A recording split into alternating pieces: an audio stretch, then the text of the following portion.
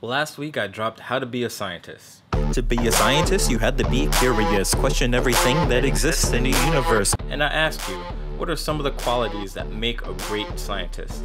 Some of the comments were pretty hilarious, while a lot of the comments included things like imagination, curiosity, and seeking the truth. And if you take a look at scientists of the past and the present, they've used their curiosities to change the way that we do things forever.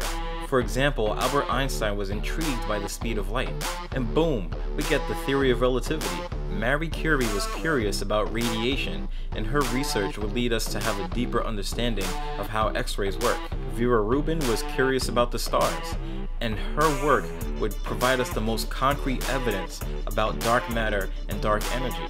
She also faced a lot of discrimination as an aspiring female astronomer, but she didn't let any of that stop her. You don't need to be a male to be a scientist. You don't need to be a certain race to be a scientist. So you see, scientists are everyday people like you and I, who use their curiosities and passion for seeking the truth, and it ends up shaking our notions of our universe.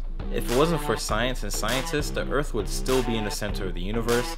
We wouldn't have things like cars and mobile devices, and most of all, we wouldn't have the internet. So where will your curiosities take you? What mysteries will you tackle? How will you change our perception of reality forever? This, my friends, is what science is all about. It's about skeptically investigating our universe and uncovering the mysteries that are all around us. And I think that makes our reality pretty cool. I'm Mike Wilson, aka Coma Niddy, aka Science Rapper. I'll see you next time with more videos and songs about science. Thanks for watching. It doesn't take much if you want to be a scientist. Follow your heart if you want to be a scientist. Don't stop if you want to be a scientist. Keep going if you want to be a scientist. Life is rewarding if you love what you do. Keep your eyes on the prize while you go through school. And during